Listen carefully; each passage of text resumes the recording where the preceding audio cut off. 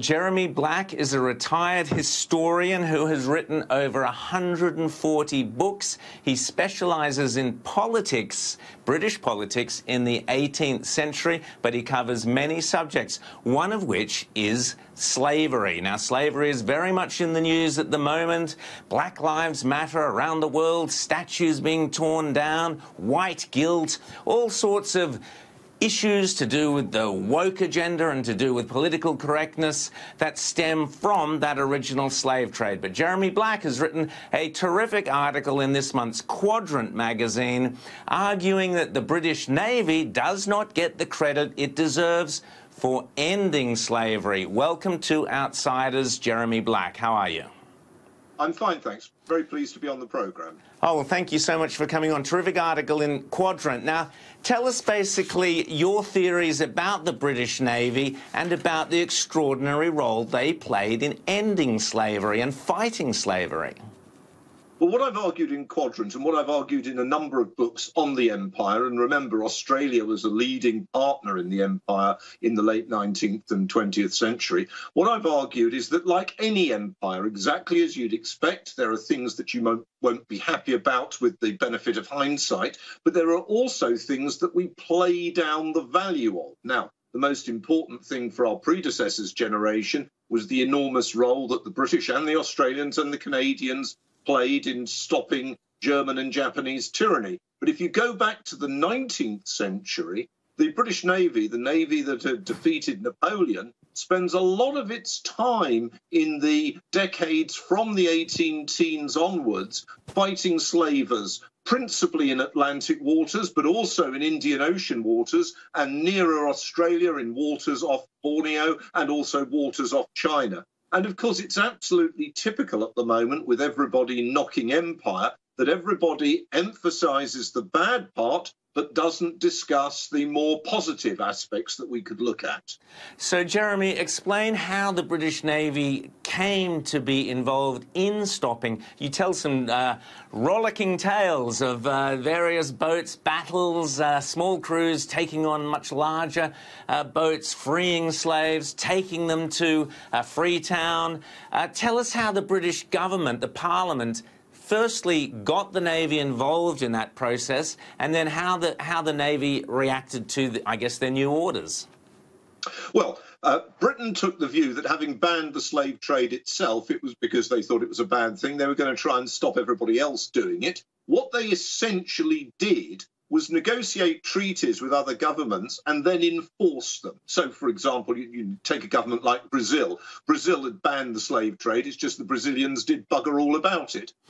British warships spent a lot of their time from the 18 teens onwards off Africa in particular, attacking and stopping slavers. So what they would try and do is, as you've said, stop the slave ships. They'd try and take off the slaves, and they would then take the slave ship over and generally take it to a harbour and have it sequestered. Now, this involved a hell of a lot of fighting. The people the slavers were quite prepared to kill for their own ends, not surprisingly so. It was a very profitable trade. So you have pitched battles at sea from the 18 teens onwards, principally in Atlantic waters, but by the sort of 1870s, 1880s, increasingly in the Indian Ocean as well. And that's because the slave trade went on being a major factor. I mean, people today tend to think of the slave trade as something that Europeans did, but it's worth bearing in mind that slavery was widespread across the world into the late 19th century, and there were many slavers. There were slavers who were Arabs off in the Indian Ocean. You've got slavers off Borneo who are local people there. So slavery is quite a widespread practice, and therefore the Navy, based on a whole host of naval positions, and a lot of the naval officers weren't particularly happy about being stuck in the tropics. It was deadly. They were fighting yellow fever and malaria as much as they were fighting the slavers, and casualty rates were quite high. But this was expected. It was a job of the Navy. And between 1815 and 1854, when the Crimean War started, and you'll remember, if you're in Australia, that's why there was a fort built off Sydney in order to, because they were worried the Russian ships would come down there. And then from 1856 onwards, Britain was not at war with any other Western power, and therefore its navy could give a certain amount of particularly smaller ships, because what you want, you don't want your deep draft big ships of the line. You need smaller ships which are able to go into coastal waters and chase the slavers, who generally were quite shallow draft ships. So as you correctly say, what this means is relatively small ships, British ships, often with a relatively small number of cannon, are fighting it out against the slavers, who often are quite well armed. Jeremy, I'm fascinated as well. You mentioned the Arab slavers. There's this idea that slavery was white people against black people, and certainly there was plenty of that. But you mention Italian slaves. You mention the fact that what Lord Viscount Palmerston described as the evil that actually occurs in Africa, the razzia, I believe they're called, which is the raids by Africans within Africa. So tell us about I guess, the racial component of those involved in the slave trade. Right. Well, I've done 3 books on slavery, so let me just be very brief, because you've only got so much time to listen to me. There are 2 main components of slavery in world history. There's private slavery and there's state slavery. So state slavery is when you work for enforced work for a government. You know, you're a prisoner, you're somebody seized from a foreign country. So that's how, for example, classical powers like Rome got the galleys to work.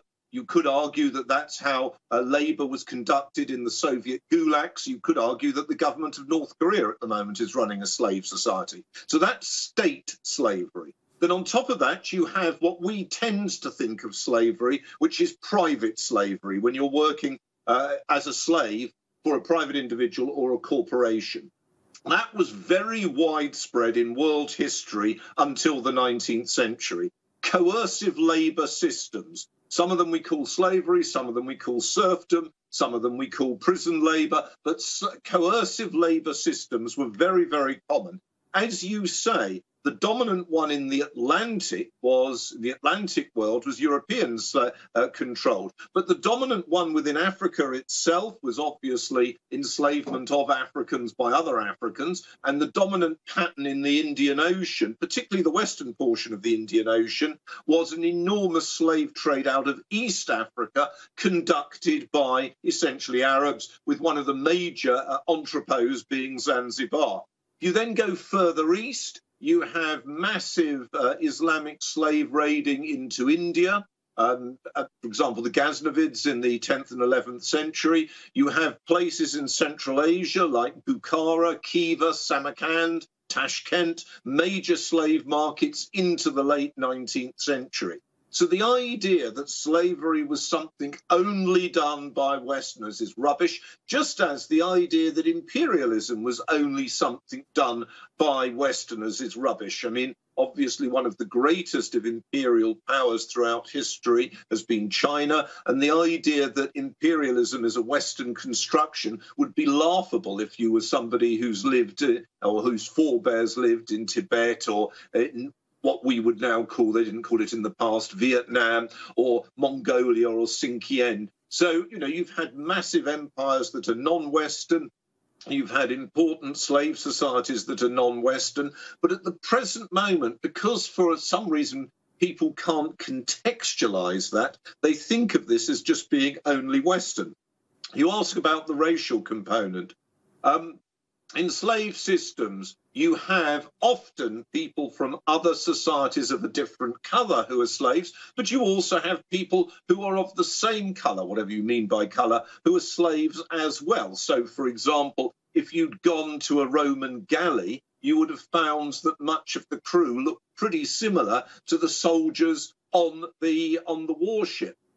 So you shouldn't, in Africa, the people who enslaved others and then sold them to Arabs or to Europeans were obviously fellow Africans. And you mentioned in your article villages being razed, all the fit men being taken, and basically everybody else wiped out. And this was occurring throughout Africa. And as I said, Viscount Palmerston claimed that half the evil was done before anybody ever set foot on a slave ship. But just quickly before we finish up, Jeremy, Freetown, what was it like for the African American slaves, or the African slaves who wound up as free people in Freetown?